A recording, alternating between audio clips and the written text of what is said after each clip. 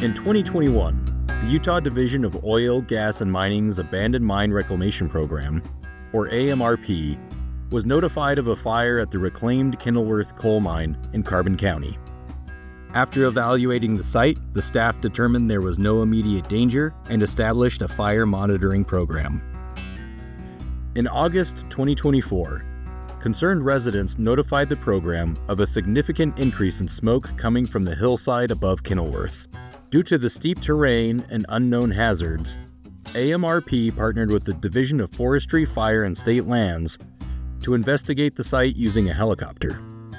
They found a large vent hole that had opened into the smoldering mine below. The vent hole appears to be in a subsidence hole that collapsed into the mine workings, so it's above the actual mine. It opened up into the mine workings that seemed to be on fire. The increased smoke from the vent hole and the proximity to the town of Kenilworth posed an immediate hazard, requiring emergency action. AMRP quickly hired an engineering firm specializing in coal mine fires to assess the situation and develop a mitigation plan.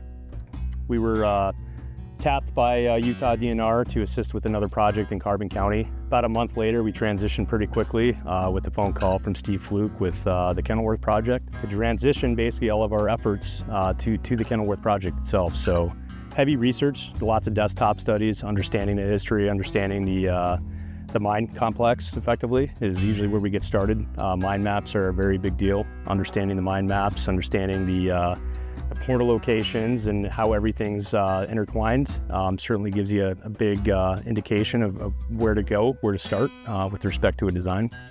The potential for dangerous gases in the steep terrain and instability of the ground near the subsidence made direct access to the vent site very difficult. Instead, the team used drones to collect photos, videos, and thermal imaging to evaluate the extent of the fire, monitor conditions, and guide the response plan remotely. So drones played a large role, obviously with the topography that we have here. It's not easy to hike up there. So obviously we try to utilize as much remote sensing as possible to really understand the dynamics with respect to what was happening from a thermal component. Also, if it's growing, understanding, the development of it over time. Monitoring it on a regular basis was very critical to everything that we needed with respect to information for design. To keep the community informed and engaged, AMRP held a public meeting to explain the situation and outline the steps being taken to ensure public safety.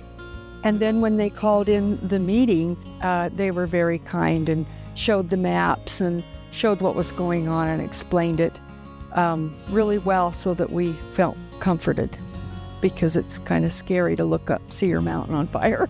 Yeah.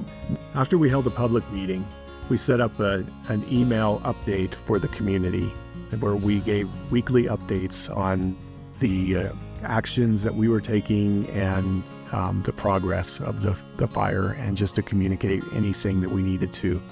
The health department also lent their expertise through air quality sampling to assess potential health risks.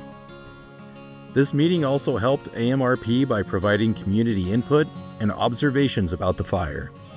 And we presented that to the community of Kenilworth at a town hall meeting, and we're told by one of the community members of the Castle Gate number 2 adit that was drawing large volumes of air, and could that be related?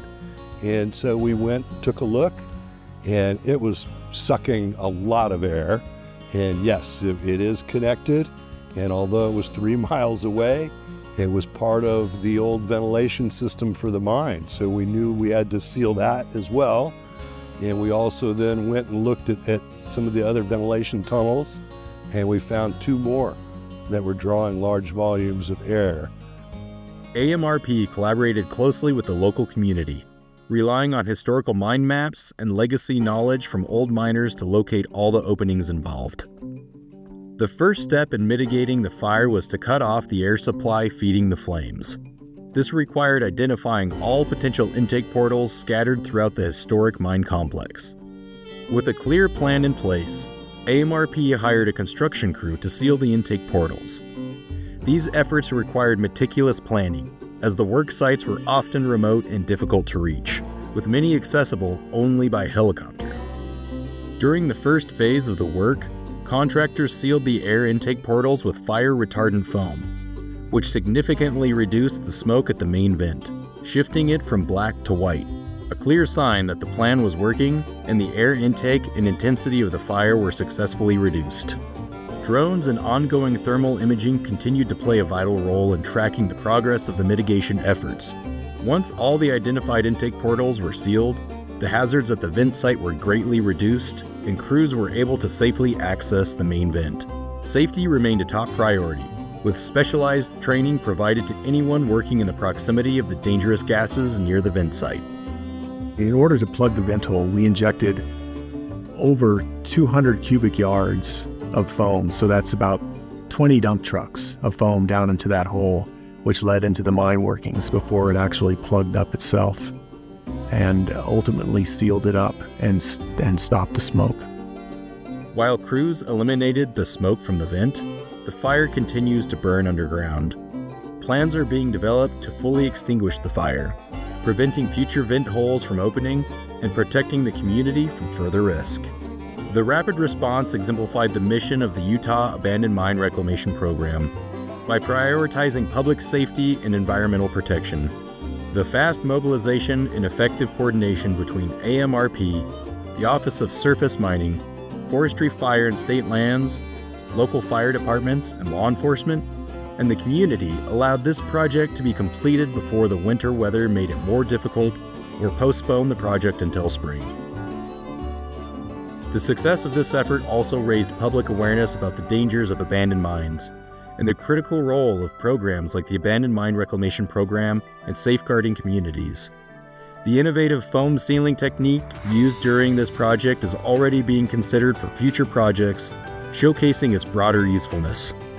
This project illustrates how the Utah Abandoned Mine Reclamation Program used rapid mobilization, innovative problem solving, and the power of community collaboration to mitigate the adverse effects of dangerous situations that result from abandoned coal mines.